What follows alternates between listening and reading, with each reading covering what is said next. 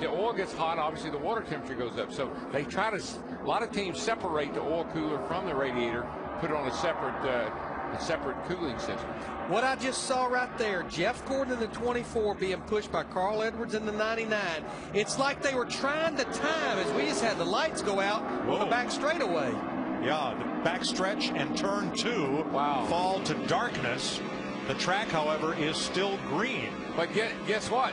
Now we're under Jeff caution. Gordon and Carl Edwards have not slowed down. Yellow is out for the light. From turn 3 all the way around to the entrance of turn 1 is still fully bathed in light.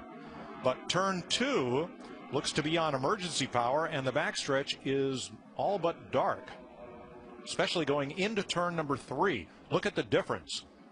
Now, they're on low power on the back, much as was used at nighttime during the 24-hour race. 24-hour lighting system. Watch this. So, boom, boom, out go the lights. But Carl and Jeff Gordon, they never slow down. They just keep digging. Well, we did a short track race once, Darrell. It was Riverside Park Speedway, a little quarter mile in Massachusetts, and somebody, I know there's somebody, but somebody took a chair and threw it into the breakers and turned off all the lights in the middle of the 50-lap feature.